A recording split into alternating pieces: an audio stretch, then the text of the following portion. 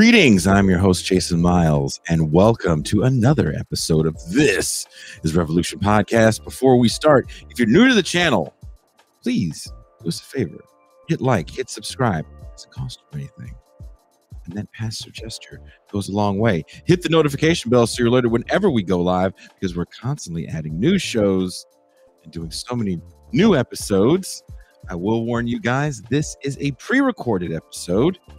Our guest today is a very busy person, so I was lucky to get the time. Figured record an episode, we'll air it later. I will be in the chat when this re-airs, answering some of your questions.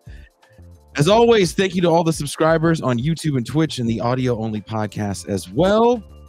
Thank you to all our patrons. Collectively, you guys are the fuel and the engine that keeps TIR moving along. If you're enjoying what we do here, and you have the means, and you feel so inclined, you would like to support, you would also maybe like to have access to the patron-only champagne rooms, past and present, be part of the live virtual audience for the Pascal Robert Mal Hour. Join us for movie nights. Well, there's only one way. Let's become a patron. For as little as $3 a month or $30 for the year can all be yours. Also, tickets are still on sale for the book launch.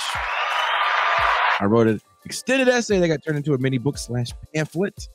I was a teenage anarchist, about the cultures of authenticity and deconstruction and how they work together to nullify any sort of movement from gaining traction into the mainstream. We'll be talking about that book. We'll be talking about what's going on with the left. Also, we'll be hearing stories from people that were literally a part of the fucking hardcore movement, which I use as an example to explain a stagnant moving in the left. So that's going down November 18th, and wherever you are listening or watching this show, there are links in the description so you can get tickets to that. Now, we are in the early stages of Native American History Month. No one really talks about that as much, and I don't know why. And there's a movie that's quite popular. It came out last month called Killers of the Flower Moon. But let's go beyond that film, because our guest today has a lot to say about the story afterwards. Probably 100 plus years after that movie takes place. Many watching this show have probably seen or at least heard about the Martin Scorsese movie Killers of the Flower Moon, chronicling the brutal Osage Indian murders. The Osage Indians, a tribe displaced from their Kansas home, then forcefully were relocated to what the U.S. government believed to be worthless land in Oklahoma. While the land was not ripe for farming, it sat on one of the largest oil reserves in the country at the time. For a moment, the Osage Nation became some of the most wealthy people in the rapidly developing United States. Their time as privileged elites would be short-lived. The United States government, through the Bureau of Indian Affairs, using eugenic logic and state power, deemed the tribe leaders not mentally capable to run their newly gained wealth, so they supplied them with a guardian. I will say, please watch our shows that we did almost 3 years ago about guardianship. We recently re-aired them. It's still a very important conversation that needs to be had right now in the United States. The tribe gained their oil wealth by leasing the land to oil companies. The profits were distributed throughout the tribe. Every member of the Osage Tribe got a share of the money generated through land leases for drilling rights. So the guardians simply extorting them was like nickel and dime. Since the head rights, or the inherited share of the oil revenue, couldn't be sold, only inherited, many of the state-appointed guardians married and killed their wards. That's where Scorsese's movie ends, but the story of the Osage tragically doesn't end there. Our guest today, Greg Palast, has been working with the Osage for decades and has a documentary on the full history coming out in 2024. Greg Palast is known for his investigative reports for BBC, Democracy Now!, and Rolling Stone. He has been investigating the Koch brothers for 30 years, and they are a big part of this story. Palast is working on a new film called Long Knife, Osage Oil and the New Trail of Tears, to be released in spring of 2024. Please welcome the Greg Palast.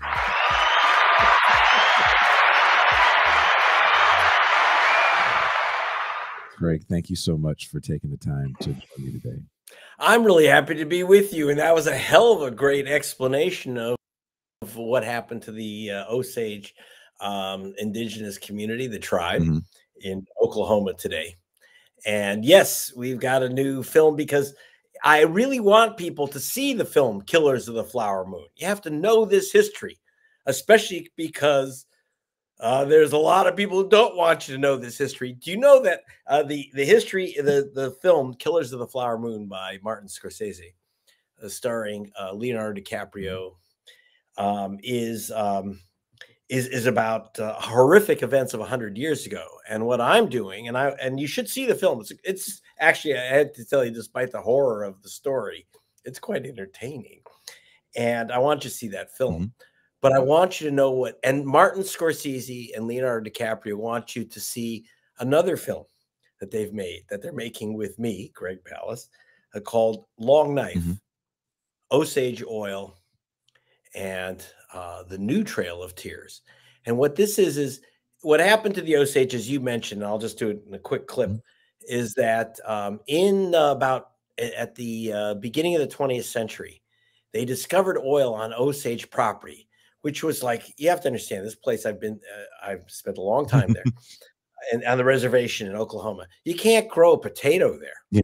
But they found, and that's why the Osage they actually purchased that land from the Cherokee. They're the only reservation in America where the tribe itself bought all the property, just simply bought it. Like, because they sold their land in Kansas when they had to leave, in Kansas, because that's another story. Actually, and what happened is that they went to this, they bought this property figuring white people aren't going to want this place because you can't grow a rock here. And so they did some cattle ranching and just they actually starved for a few years. They were down to just over 1,000 members of the tribe left after starvation and smallpox. And then they discovered oil, the biggest oil strike in America to that date at the beginning of the 20th century. And so immediately the U.S. Congress said, oh, cow, we can't have a bunch of Indians owning all that oil, which we need to win World War I. It was the biggest oil field in America at the time. So the U.S. government literally took the oil away, leased it out to companies like Getty, Sinclair, and the companies which later became ConocoPhillips and Exxon. The oil giants. And this is where Getty was nothing. Then he became a billionaire off Osage oil. ConocoPhillips was nothing. And their owners like Frank Phillips became billionaires off of the Osage oil. But the Osage didn't get the oil.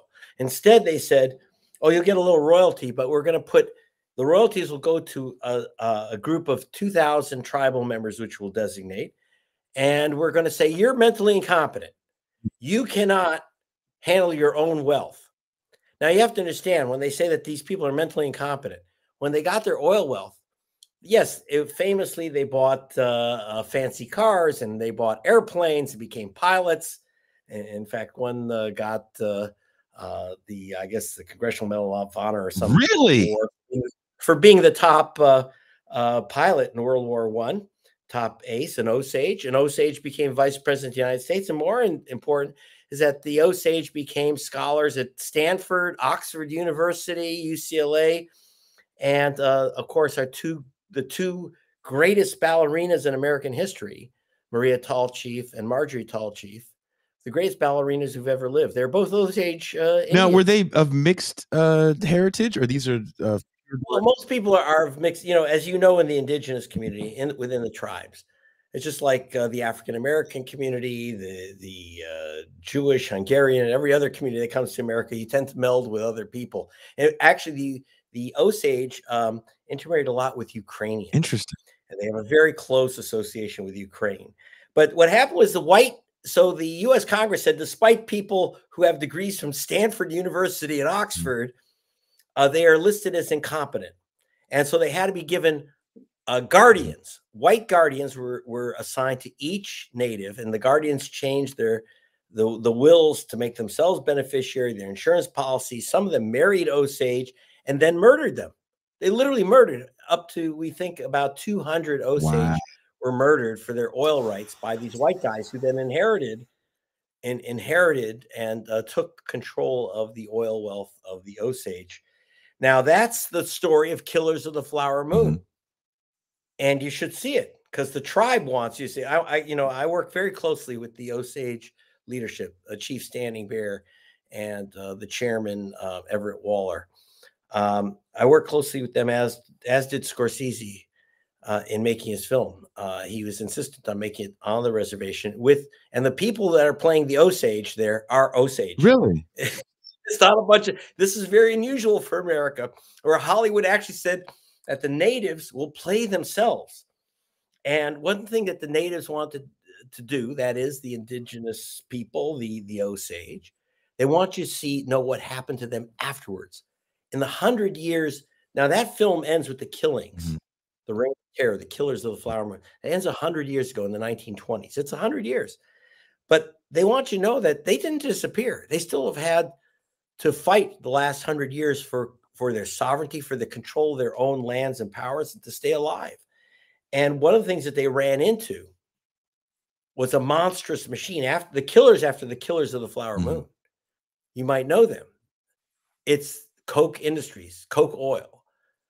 Charlie Koch, the dad, ended up.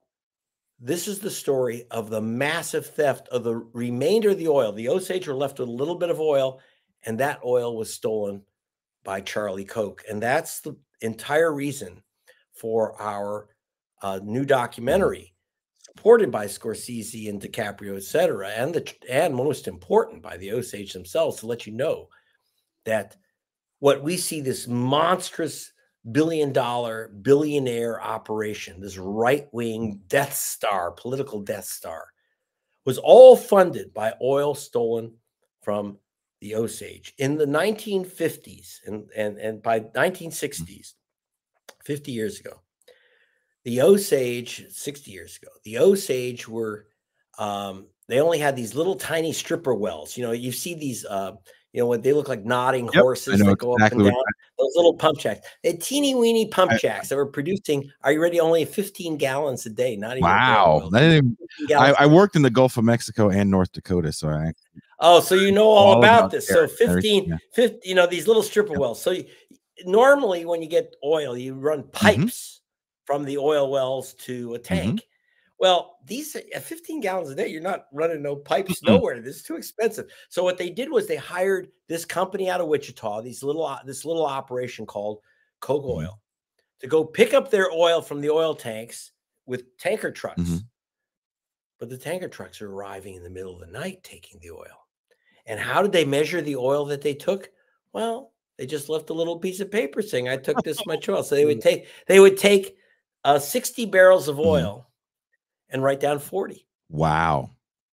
And just because no one was watching. And now of course the Osage, the tribal members themselves are watching this. Why are they picking up oil in the middle of the night? Why do we trust this little piece of paper that said I took 40 barrels? Looks like they took a lot more. So finally, the United States Senate got word of this. And two senators, Senator John McCain and Senator Dennis DeConcini, who represented Arizona, and a lot of Native voters, said we're going to hold hearings. And they hired an FBI agent. They brought in 50 agents from the FBI.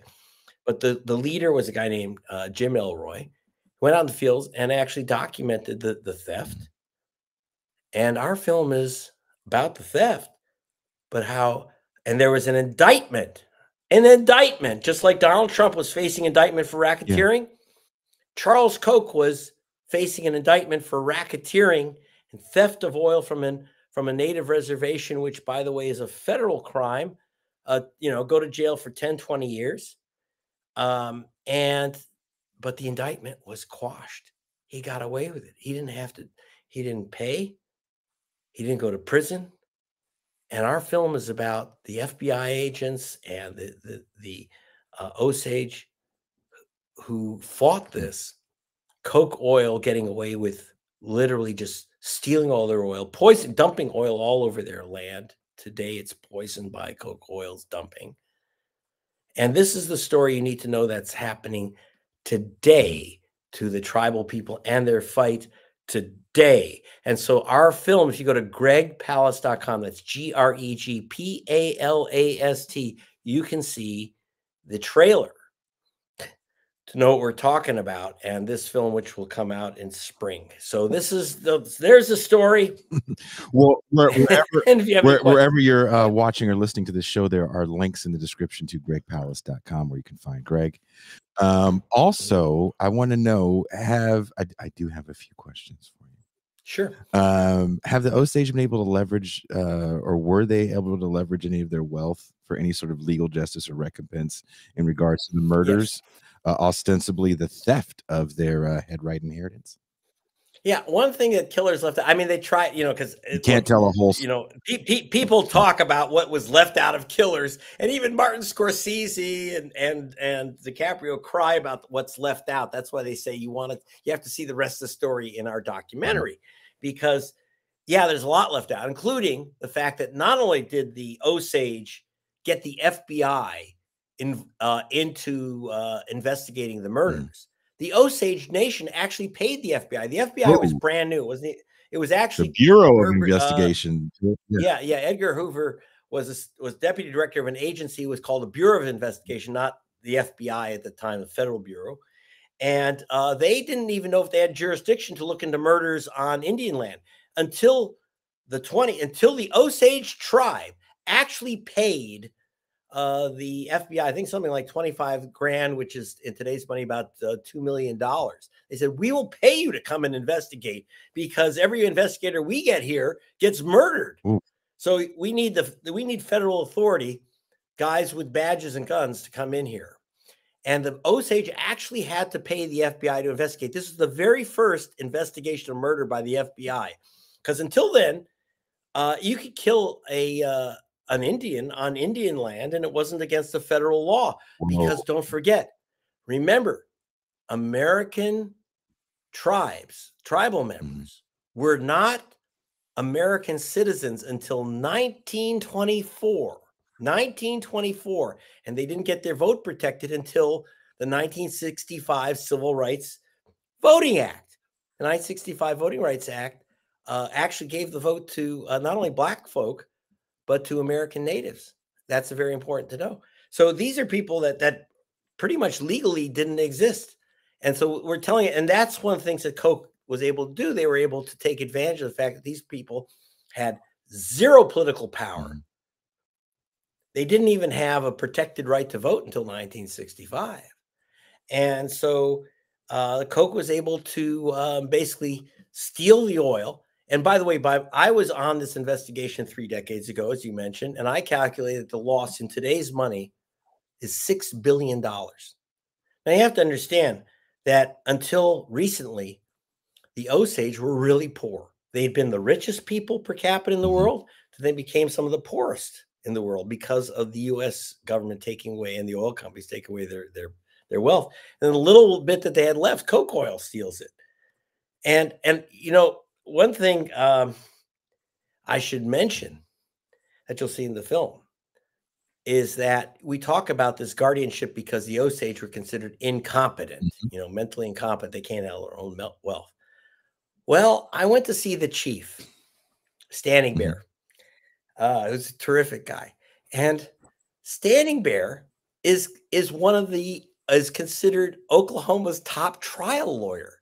He's a top attorney. And he is considered, and listen to this, he took me over. He didn't even show this to Scorsese because he's never done this before. He actually took me over to the Bureau of Indian Affairs office and showed me this big leather book that he opens up. And there was his name. He's listed as incompetent. This is a top trial attorney. I was just with Elise Passion. Now, Elise Passion wrote the poem Killers of the Flower Moon, which became the inspiration for a book, best-selling book, and for the movie. And the woman who wrote Killers of the Flower Moon, she was at Oxford. She refounded the Oxford Poetry Society and its publication. You know, these are people listed as incompetent. Oxford, Stanford, trial lawyers, a vice president of the United States. They are not competent to handle their own affairs. And I'm not talking about the 20s. I'm talking about today. Well, let me ask you this, Greg. Let me Today. ask you this, Yeah. you were with them. Mhm. The Bureau of Indian Affairs still exists, if I'm not mistaken, right? Yeah, boy, does Right? it. Yeah. But there's a native in charge of it. Is it Deb Holland? Is that her name? Yeah, Deb Holland is the Secretary of Interior, which controls the Bureau of Indian Affairs, and that's very, very valuable. I got to Okay. tell you that if anyone says there has been Mhm. progress, it makes a big difference. The problem that Deb Holland has, and she is again the a Pueblo native from New Mhm. Mexico. The problem that she has running the Department of Interior is that they've had these methods and laws that go back to this racist period of the 1920s, Mhm. more than 100 years ago. And so she has to do two things. She has to reverse the Mhm. law, which requires legislation or action. And she also has to clean out the Bureau of Indian Affairs of these people who look at the Osage as basically their kind of property, literally. And the reason, by the way, our documentary, if you go to gregpalast.com, you'll see Long Knife. Long Knife in Osage, in the Osage language, is the Mahika, and long, which means long knife. And the long knife is the agent sent by the Bureau of Indian Affairs to control the lives of the Osage. They can't do anything with their own property. And again, they purchased all their property, but they're not allowed to do what they want with their property. Like you and I buy a house. I have a house. No one can tell me what to do in my property. I mean, there's environmental rules and there's other things, which of course we want to, fire laws, et cetera. We want to maintain consistent with those laws. But I don't have to call the Bureau of White People Affairs Yeah. to ask if I can plant trees in my property. I can build an extra house or something. There's no Bureau of White People I'm glad Affairs. There's a Bureau of Indian I'm Affairs. actually glad there's not, Greg. I'm glad there's no Bureau of White People Affairs. That may be making the world a better place, not having that. But kind of back to the whole Bureau of Indian Affairs, and again, I know this is just your opinion. As I'm thinking about what you're saying, and I understand that native tribes are kind of, sorta, but not really sovereign nations within the United States. Do we even need the Bureau of Indian Affairs, or can we change the way it works? Well, it's so bad. You've now had 200 years of Bureau of Indian Affairs 1824, yeah. controlling native properties, right? And so nearly 200 years. So we have to slowly disengage. And the first thing is to say, especially for the Osage, who literally own their land. It's one thing when the U.S. government said, here's property for Mhm. you. No, they own their land. That we need to allow the natives of America, the American native population, Mhm. to control its own destiny. Now, that means, so when we talk about sovereignty, should we completely eliminate the Bureau of Indian Affairs? That's like saying, should we eliminate the Bureau of Veteran Affairs? What we don't want is abuse. We Yeah. don't expect the Bureau of Veterans Affairs to abuse and steal money from veterans or give all their money and resources. Imagine if the Bureau of Veterans Affairs says, we're going to give all the resources to oil companies. We would say that's insane. Mhm. But we can tell we can say the Bureau of Indian Affairs in America can say oil companies first. And we say, oh, well, that's how it works. No, it doesn't. We don't have to do that. So whether we should eliminate the Bureau of Indian Affairs, that's not the issue. The issue is what are they doing? Are they a Bureau of Indian Affairs, or are they a Bureau of Oil Company Affairs, a Bureau of Energy Company, Coal Company Mhm. Affairs? That's the problem. And the reason, in fact, we ended up, the Bureau of Indian Affairs, or originally was under the Department of War, as we called it during the Civil War, the Department of War. Mhm. And because we were warring with these Mhm. people, right? Mhm. And the other is that, then it became part of the Department of Interior. Why Interior? What did native life have to do with Interior? The answer is because, again, it was resources. The Department of Interior was all about extracting oil and coal and other resources from our lands, from the interior. And natives are simply sitting on all our resources. We send them out on the Trail of Tears. And I'm talking, you have to understand, 90% of the indigenous people died as they're being moved. The Osage went from 200,000 people approximately. They controlled the Mississippi from Chicago to St. Louis. Damn.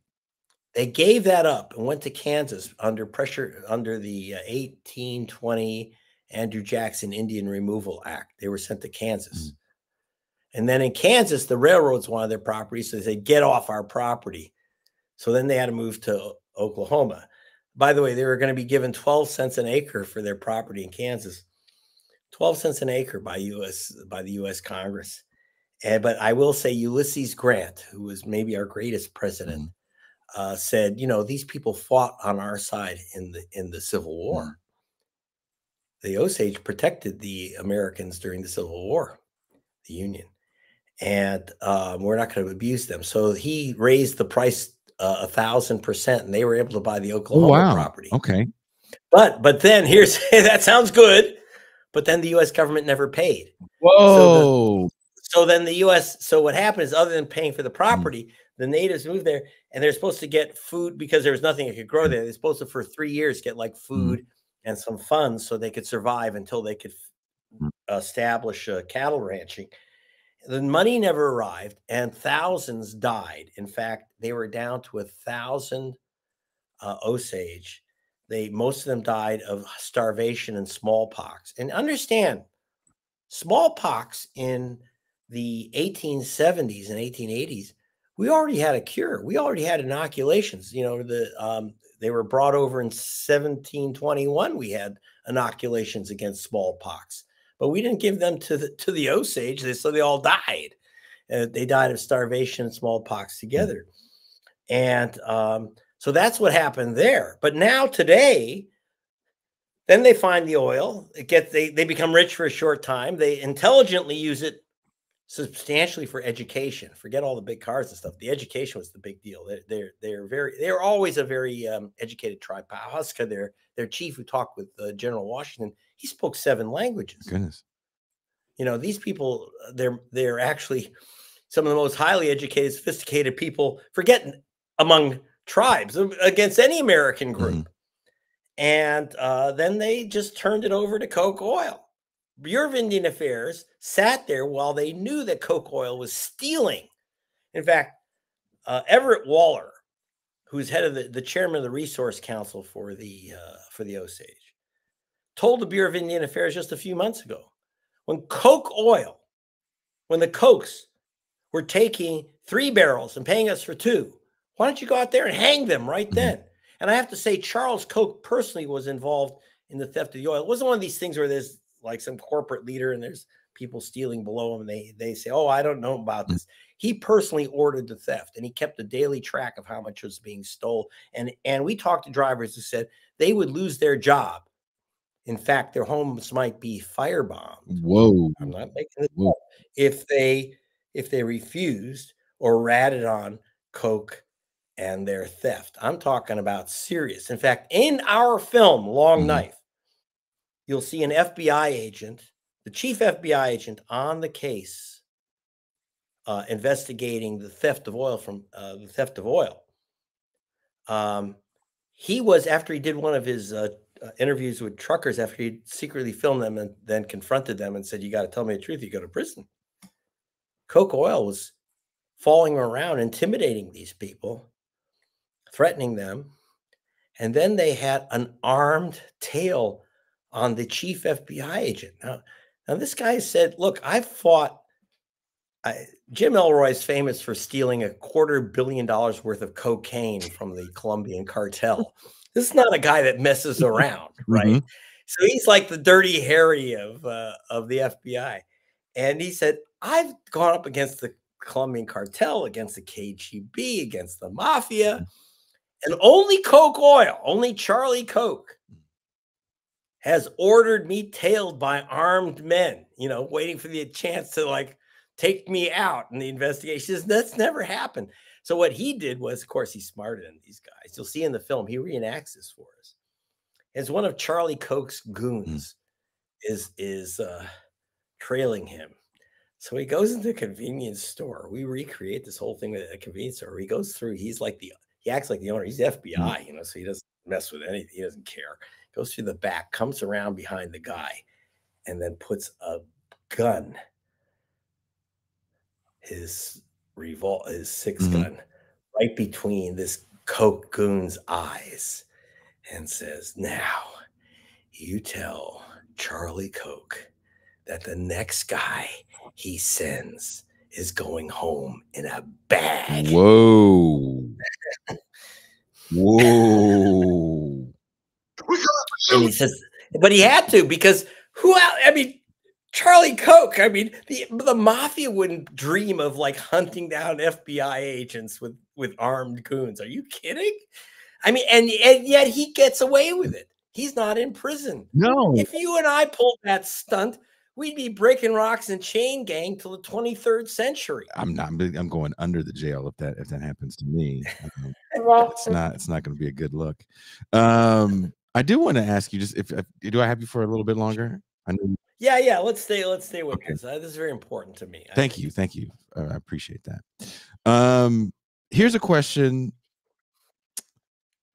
and I thought about this again. I haven't seen the film, but there is an obsession we have in this country with true crime, for better or for worse. Do you think this movie does a good job with the story of the Osage, or do you think it can kind of become one of those things that'll feel like prolonged true crime, where people kind of miss the overarching point of state power? Well, this is very important. And one thing you should know is that the Osage, as Chief Standing Bear said about Killers of the Flower Moon, he said, "This is our movie. This is our story. We simply got the world's best director to tell it for us." So just so you understand, Killers of the Flower Moon, as my documentary, which goes with Killers, A Long Knife, this is pretty much directed by the Osage. This is normally not what I do. I mean, I do my own. Greg Palast. I do very independent filmmaking, but in this case, I thought, you know what? My documentary, just like Killers, has to be the story of the Osage in their own words. It's not my story; it's their story. And in Killers, I think one of the things I want to give Martin Scorsese a tremendous up that most people don't know about. The book on which it was based, Killers of the Flower Moon, its subtitle is The Founding of the Federal Bureau of Investigation, the founding of the FBI. And the book was all about like this white FBI agent whose name was White, actually, and wore a white hat, that the white agent came in and solved this murder mystery for the Osage, which is BS. I mean, I like David Grann. The author is very, very good, and he worked really close with the Osage. But the basic story, which made it a bestseller, was how wonderful the FBI is and how they came in and found the killers. That's not true. What happened was that the Osage absolutely knew who the killers were. But they needed the FBI because it had the authority, they hoped, to arrest someone. In fact, actually went to the U.S. Supreme Court. It wasn't until the Supreme Court decided in this case that you can't kill an Indian with impunity, that's a federal crime. Until then, it wasn't even a crime. So what Scorsese did, which was courageous, he told, originally Leonardo DiCaprio was going to play the FBI agent who comes in and finds the killers. And the Osage said, no, you're not. You're not going to have a film about the white savior. We get killed and there's a white savior from the FBI. That's bullshit. This is about us. The FBI came in to confirm what we knew. And so Scorsese said, all right, let's do this honestly. And he told Paramount Studios that gave him over $100 million. Sorry, Leonardo will not be playing the FBI agent who saves the day. He's going to be playing a villain, the killer. He's playing the horrible Burkhart. He's going to be the guy who tries to kill his own wife, or we're not sure. he was equivocal about it. He really did love her. Oddly, he loved his wife, but then he tried to poison her for her oil. Very strange guy. So DiCaprio's playing this guy who's a villain who's killing his wife that he loves. It's very complicated. And Paramount said, "Are you kidding us? We're paying over $100 million to have Leonardo DiCaprio be a villain? That ain't happening." So they were ready to cancel the film. And Scorsese said, then I'm going to cancel it if we can't tell the right story. And then he got Apple TV to agree to let him tell it the way he wanted. So they put up the money. But you have to understand, Scorsese was literally willing to walk away from the film and all that money if he couldn't tell it in an honest way that doesn't make it a white savior film. And so you got to give the guy tremendous props. And so does the Osage Nation give him props. But they also said, look, we didn't die 100 years ago. We're still here. We got 100 years of history. Can we tell that story? And that's why we're doing this documentary. And I'm doing it in their voices, from their point of view. And if you don't like it, Charlie Koch, then I'll tell you what. I invite you, Charles Koch, right now. You meet with me. We'll put you on camera. You defend yourself. You say that you're not a thief and a killer. Fine. Let's hear your side of the story. You cowardly SOB, because I know you're going to hide from us. You've always hidden from me. I've tried for 30 years to get this monster on camera. So come on, Charlie, tell your story. Here I am. Here's Greg Palast. Go to gregpalast.com, Charles, and just say, yeah, I'm ready. Let's talk. You heard that? You heard that? You heard that, Charlie? Hey, Coke. We're coming for you now. So,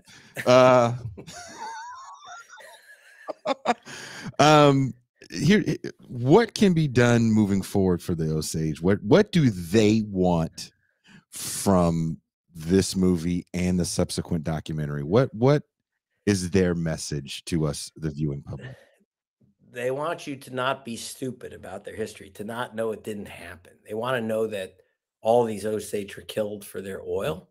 They want you to know that the oil was stolen by the same people who are stealing the democracy of our country. Because remember, this is where the Koch family fortune, now 120 billion, began, the third richest family on the planet. This is where it began, by stealing the oil from the Osage. But more important, they want you to know that they're still fighting for control of their property, control of their future. And, you know, and that's what they want you to get on this, because they have a goal. They have some specific things too. One, that the BIA, that the Bureau of Indian Affairs, get their foot off their neck and stop calling them incompetent. If you want to be competent, you have to pay a massive amount of money to the BIA. It's just completely ridiculous in the state of Oklahoma. But even more, they want you to know what really happened. And right now, they have a very practical problem. These oil companies that came in and sucked out all their oil and became billionaires, Exxon, Getty, Sinclair, ConocoPhillips, they left, are you ready for this? 16,000 abandoned wells on the reservation. Wow. 16,000 wells are abandoned. Now, understand, that's bad for the Osage, because if you go to these sites, you'll see all this oil spilling out and all over the place, which goes right into their drinking water, right into the water for their cattle, and poisons their cattle. They want to clean that up, but from our point of view, for those concerned about global warming, 16,000 wells are leaking methane into the ozone. This is a climate warming disaster, the methane that's coming up from those wells, and they're asking and pleading for the oil companies and the government to help them close up these wells. They're doing one at a time. It costs like $50,000 to $500,000 to just clean up and close up a single well. We got to close this stuff up. And then ultimately, they want to be able to take out the remainder of their oil, which is almost done, and then go and switch to geothermal, because they have a huge amount of geothermal steam power, which is very green power, because it's just steam from the earth. And they are sitting on top of all these geothermal resources, and they would like to convert from oil to geothermal, which is not only good for them, but obviously really good for the rest of us. And so that's what they need. And they need, whether you remove the BIA or just get the BIA to finally recognize their intelligence, authority, and sovereignty, that would work too. But the Osage want to get across this point that they need to have control of their own lives and their own property.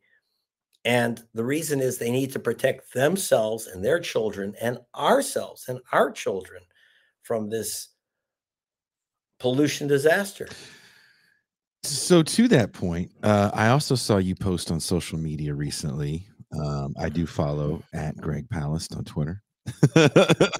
Nice. that the Oklahoma School Board is trying to ban this history, this specific history.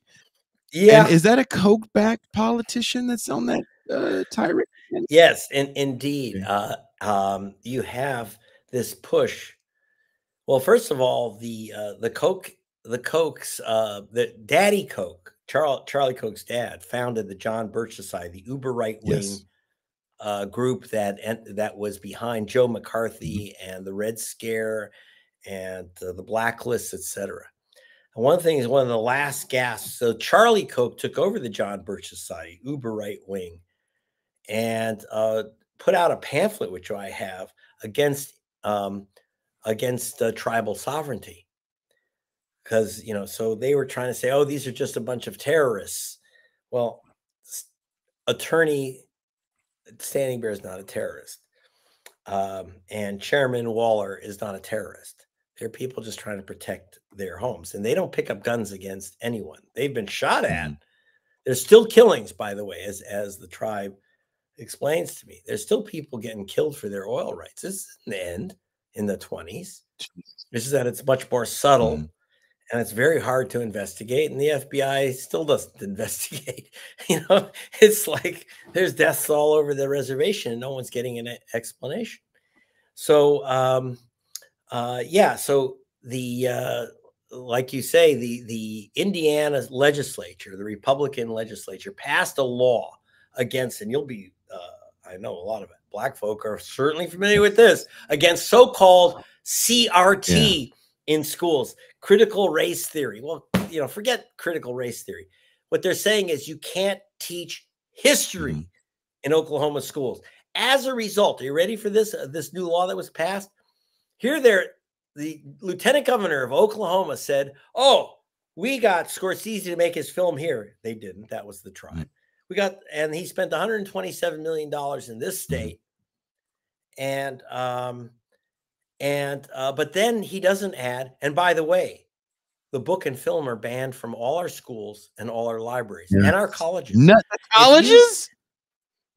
If you teach, if a teacher teaches from the book or shows the film Killers of the Flower Moon, you will not only lose your job, you will lose your credentials, so you can't teach anywhere.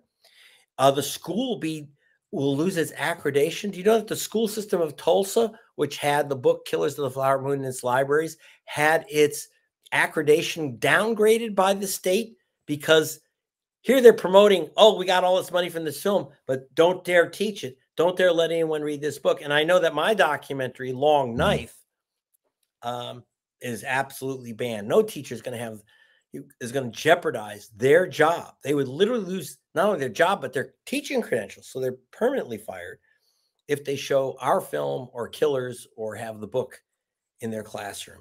This amnesia is really serious. And by the way, it's another, I'm doing 2 films with DiCaprio. George DiCaprio, with his son's support, is also doing a film about Georgia and vote suppression called, we had a film, Vigilante, Georgia's vote suppression hitman.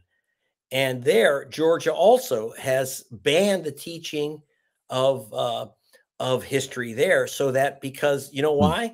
Because their Republican governor, Brian Kemp, his family was the first to bring enslaved Africans to Georgia. They're the ones who brought Africans to Georgia. All the things I've heard about Kemp, I've never heard that.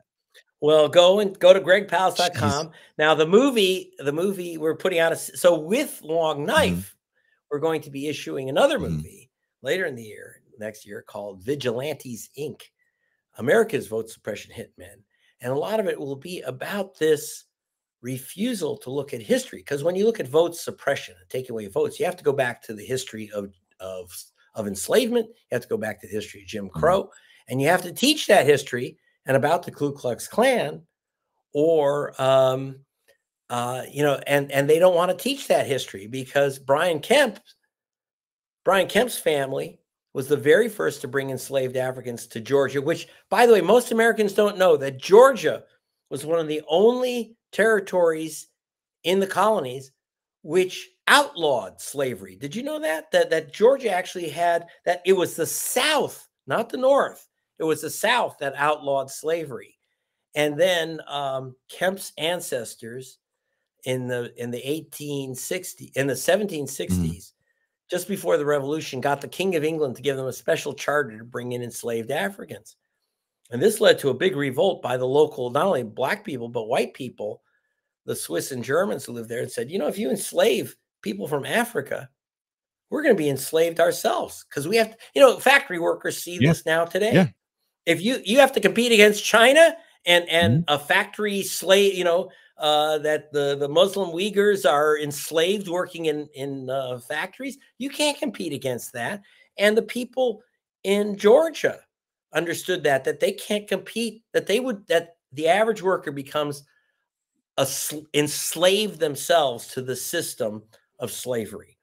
And we put that in our film Vigilante, so you'll see that as well. And that's also backed by the DiCaprio. So they're looking at this history, at this whole issue of historical amnesia. And this goes about the American natives. This goes about African Americans. Without history, we are lost, because we're just going to keep repeating the same horror show over and over. I am 100% with you, and that's what we try to do on this show a lot, is definitely have history discussions. In closing, what do you hope to accomplish with your documentary that the 3.5-hour feature length didn't do?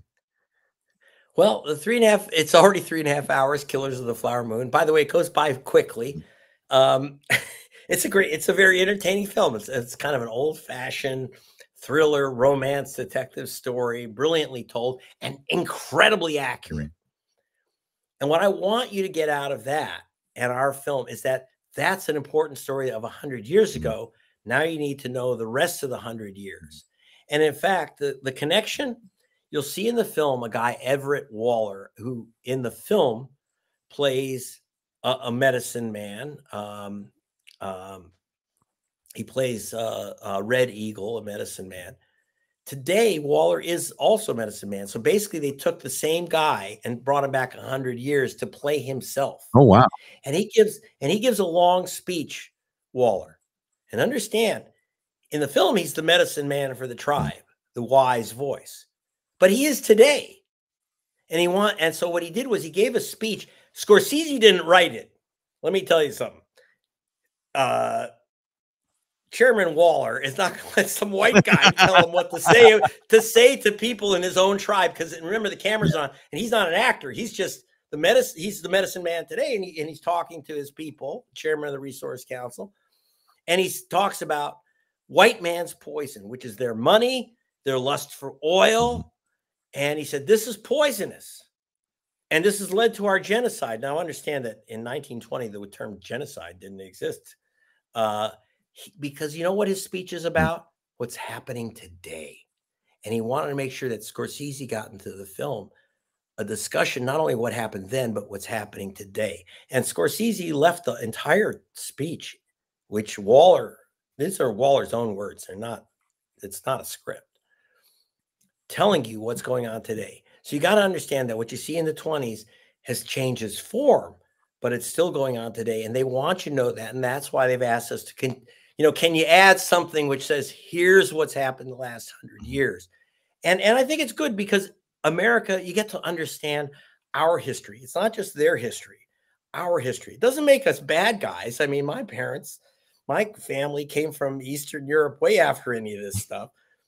And it's not about trying to make white people feel bad or any of that stuff. That's nonsense. This is about our history. And some of it, is positive. These people have taken steps to get back control of their lives, to rebuild their lives. The tribe is thriving right now, but they're in a war for control of their properties and lands. But they're they're doing very well because they're very, very highly educated people, probably more than almost any other group in America. Mm-hmm. And that's very important to understand both what they're facing and their hard-won triumph of today. His name is Greg Palast. Wherever you are watching or listening to the show, there are links in the description to his website where you can see other documentaries that he's put out. And are you a native Californian? Yes, I am. I was born in the anus of Los Angeles, which is Pacoima Sun Valley, right next. When I say the anus, I mean literally, it's where the sewage plant is, the garbage dump, and the coal. What used to be a coal plant. That's where I was born, at the very bottom. So I understand what it is to be kind of, controlled tribal entity. That's what we were. And I've never forgotten where I come from. I appreciate your work as also a native Californian. I'm from the San Francisco Bay Area. So okay. I always see that kind of ode to California and the stuff that you do. I love it. So Greg, have a great rest of your day. And thank you so much for taking the time to talk to me. I really appreciate it. Great program. Thank you. That was the Greg Palast. I know this is pre-recorded, but we'll be going to the champagne room. So if you're already a patron, go ahead and meet me and hopefully Tucson over there. If you're not a patron, what the hell are you doing? Don't you want to go hang out? Talk about this some more? I'm sure there's so much you guys want to say with us on the screen because, and this is pre-recorded, I can't respond to your comments. I'm sure there's so much you guys are saying right now. You're yelling at me for not asking A, B, C, D, and Y. Go yell at me in the champagne room. And we'll laugh at some hilarious videos. But on that note, we are out.